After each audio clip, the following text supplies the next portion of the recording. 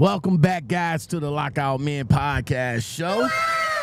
Thank you. I appreciate you guys being here today. Thank you very much. If you like what we do over here, don't forget to hit that like button, subscribe button, and all the other buttons to show support for the channel. Let's just jump into it. We're breaking truckers today.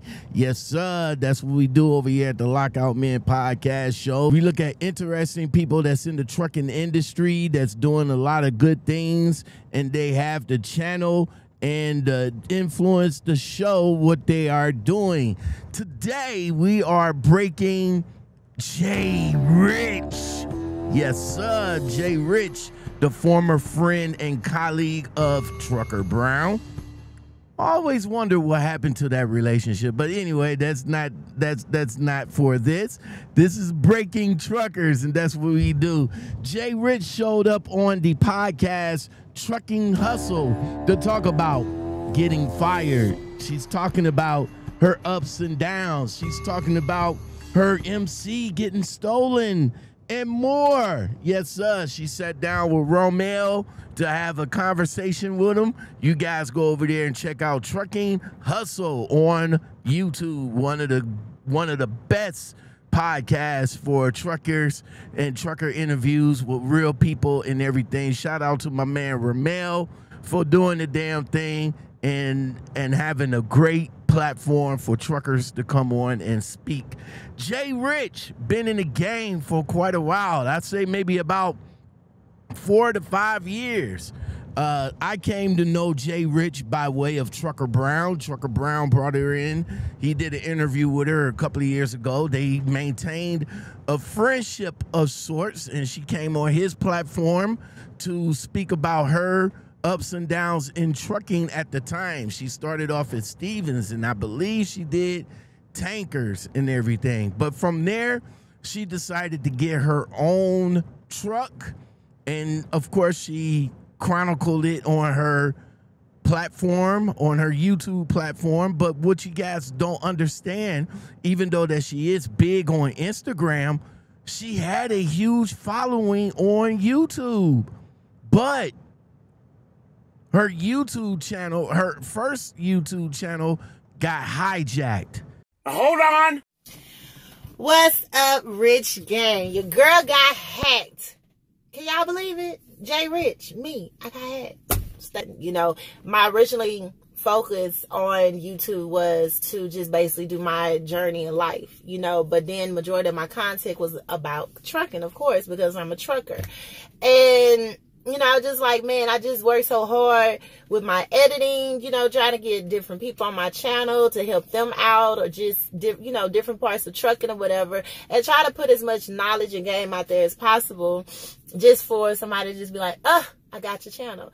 So that's not even the crazy part, y'all. So I reached out to dude that had my channel because he started putting like a lot of political things on my channel. Now y'all know I ain't about to be putting no mess like that on there, but he was putting all types of stuff, and I had like comment, and I was like, yo, you hacked my channel. And he said, I didn't hack it, I paid for it.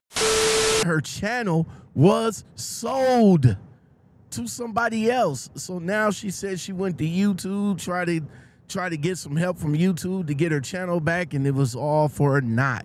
So she started up another channel called Jay Rich Live on YouTube. You guys could definitely follow her on there, but I don't believe she has been heavy on YouTube. I believe the hijacking of her initial channel kind of left a bad taste in her mouth. So that's that, you know, and I was like, I was discouraged, you know. I just said, well, forget it, you know, it is what it is. And she took her information to another platform, which she grew, and that is Instagram. So you guys could definitely follow her over at Jay Rich on Instagram, because that's where she most heavy on. Let's get into this clip about Jay Rich almost, well, damn near lost it all. Hold on. Okay, so 2 years ago, I started my trucking company, and I started my authority. I grew fast. And to be honest with you, I grew faster to the point where I couldn't even keep up. You know, I was running more of a hustle to my business than actually running like a full professional business, keeping all documents, dotting my I's, crossing my T's and everything. So I had to pull back some. I made a lot of mistakes starting off my trucking company. Like, I guess because I came in the industry as like a driver to an operator. So I'm like, yeah, I'm ready for all this. And man, one truck went to 5 trucks went to 10. And I was like in between 14 to 17 trucks, depending on what the drivers were feeling. If they want to work that week, they was working. If not, so it became so chaotic because I had lost a big contract. Okay. And it was good.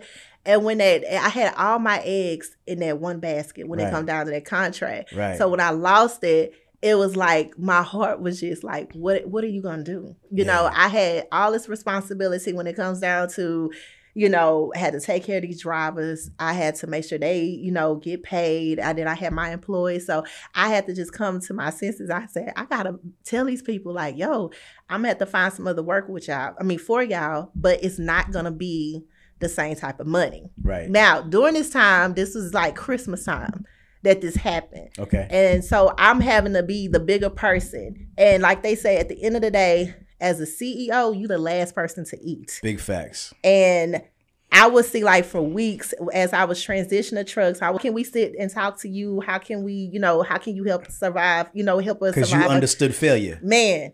Right. And I think in this industry, that's like, you know, even with me having a platform, right? You expect me like, oh, that's Jay Rich. She knows everything and she's making all this money and she knows that. And that's not the case. Right. You know, I had to go through that, you know, in order to be like where I'm at today. Facts. You know, so I started getting the people and they like, you know, hey, I want to sit with you and build a business. I'm like, well, what do I charge on this? You know, I'm like, this is something new. So I had to go to my coach at the time and say, hey, I got people that want to sit with me and they want me to build out their companies. They want to basically learn from my mistakes so they won't make the same mistakes in their company. And so she was like, okay, well, we're going to put a plan together and, you know, this is what you need to charge for your, you know, for your time and all that. So I had one client come in, right? Let's talk about some of those failures, like, because you just sound, all right, so you grow to 14, you said 14 trucks? It was like 14 to 17. It was like owner operators I had on my fleet a mix, too. Right? Right. Okay. So what was yours and what was owner operators? Kind of break that down. I own 5 of those trucks. Okay. The rest of the trucks was owner operators and all stuff. Right. Yeah. Cool. So how did you grow that fast to begin with? How long did it take you to get to that point before things kind of went awry? Just like, let's start with the good times first. Right. So talk about it. April, I started off with 2 trucks. 2 trucks went to 3 trucks. Mm-hmm. And then I had got an owner operator like in June. And then it was word of mouth from there. Okay. So I wasn't really doing too much advertising. Like, you know, I never made no posts until I had that contract. Like on Indeed, I was like, man, okay, I'm really need some, you know, owner operators that have their own, you know, trailers and stuff. Because I had a few of my trailers, but for the contract, they wanted more trailers. Okay. So I had to find owner operators that had trucks and their trailers. So between that time, between April and business started really going down, I'm gonna say about like December. So between April and that November range, that's when I was able to keep up between 14 to 17 trucks. And that was on my payroll. What were you doing with these trucks? And you said you had a contract. I had a about having all contract. your eggs in one basket. So Right. talk about how you found that contract. If you want to get into what that No, contract I definitely, was, yeah. tell us a little bit about that. And because you were able to basically build your company off the back of this one contract. Right. All right, talk about that. So it was Amazon. Amazon had, when they needed some trailers, it was high value, like you got laptops and you had TVs, you had all that type of stuff, right? But they wanted us to have our own trailers. So I had that whole contract. So I was able to start off with 5 trucks, right? From 5 trucks, I was like, well, we're going to need some more trucks. You guys are rolling pretty good. So I went from 5 trucks to 8 trucks just on that one contract. Now my other stuff was still doing like kind of power only loads because I had a pallet going from Houston to Shreveport. So I still had like a little pallet because I had drivers that was like, I don't want to leave the state. And sometimes you had to leave the state. So from Houston to Louisiana, I had a pallet contract. And then majority of that was like Amazon for the rest of the contract. Okay. When I had 2 trucks that broke down back to back, Amazon was like, yo, we got to take you away. Gotcha. And it ripped my soul out. With the and guys, one Friday, right. You talk with the drivers, but the 2 trucks are broken down. Both Okay. of them. All right. Both of them. Okay, keep on going. So then I get an email, like I said, on Friday morning. And then the driver called me and said his truck broke down. So that's when I get another email. So I had to call like, hey, I got 2 trucks the guy called, say, hey, Jay, we can't have this. Mm. And I'm like, well, wait a minute. I'm trying to, no, we can't. This is high value equipment. Obviously, you don't have the proper equipment to run this lane. We're going to have to pull you off of this. I was like, well, no. We're going to, like, I kept trying to work it out. Right. You know, like, it's like somebody breaking up with me. And I'm like, no, we're going to make this work. You know what I'm saying? I love you. I love you. He ended up just leaving anyways. And so I started having people like investigate, like, what's going on? Like, what is this? You know, I didn't get no information on what was going on till a month later. Cause I'm like, okay, did you get the driver's name and get all this? The guy had the DOT person email me pictures of, you know, the truck and the VIN number. I need the driver's license and all this stuff, right? So I told him, well, get his number and everything. And make sure. So the guy got all his information. He told him, well, don't move. I'm not going to let him move or whatever because, you know, this is against the law. You know, he was doing this spill as a cop. Right. The guy ended up leaving because I think they had to rotate or whatever. And I guess somebody probably thought he was just out of service, which he was, but he was not supposed to leave. Got you. Period. Yeah. So what happened was, so he had like a way station or something. Yeah, like that. I had the guy information. Yeah, he was just at the way station. He's just sitting there and he just bounced. Right. When they changed They shit. had a random little inspection and he got caught. Yeah. So I had the guy information and I started going investigation mode. So I started getting with some of my people and I'm like, yo, I need y'all to figure out who is this guy, you know, that was running under my authority. This man had my numbers. I mean, like he was really part of Jay Rich. So, was he doing it or was he working for somebody else who was doing it? So I had someone in my company that basically had, like I told you, they had a whole situation going on. Right, you said that. And the people was just like, oh yeah, you know, they approved everything. He just was not on my insurance. All right, that's it. What do you guys think? I mean, Jay Rich, she went through a lot, man. She went through a lot to come back to where she at right now. Strong, independent black woman out here doing her damn thing, from getting her truck to losing her truck, from getting her MC taken, from losing one of her top accounts, which is Amazon. She had to go back and like reform everything that she has put together. Shout out to Jay Rich. If you guys want to know more about Jay Rich, definitely follow her on Instagram. And of course, she still has her YouTube page, so you can follow her on YouTube. That's going to do it for Breaking Truckers. Today we broke Jay Rich. What do you guys think in the comments below of her success and failures and everything? And do you guys follow Jay Rich? Hey, Jay Rich, we've been good for a long time, man. We still looking to connect. You know what I'm saying? So get with your boy.